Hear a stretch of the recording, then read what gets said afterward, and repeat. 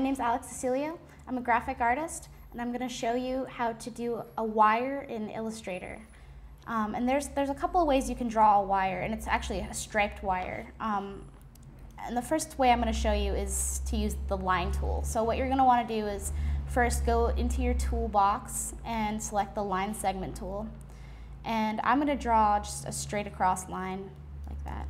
And what I have selected here is your stroke line should be at 20 or something thick, so that way you can actually see the pattern. But what you're going to want to do is select this particular it's the outline box, which it'll color the line, because if you put the pattern here, it'll disappear and you won't really have your pattern. So you're just going to want to make sure that that's selected and that it's on the right option. And like I said, you're going to want like a thick line.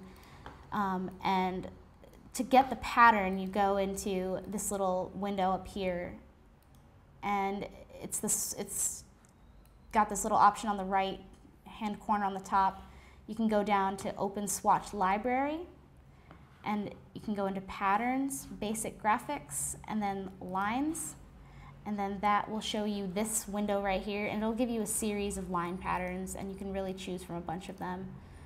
And that's just like using the line tool. And that is how you make a lined wire in Illustrator.